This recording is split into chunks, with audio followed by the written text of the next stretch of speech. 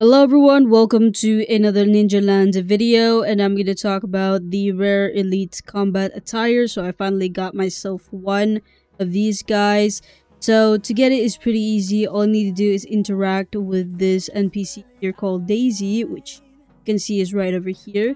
Go ahead and interact with her, and as you can see, click on the body, and to get the elite combat attire itself, you need to be level 50 with this amount of money.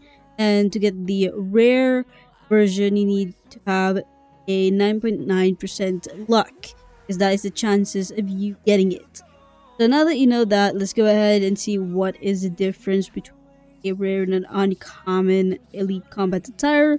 So as you can see here, you have 128 max defense when you have the rare elite combat attire, whilst on the uncommon one, you get 105 defense for the max.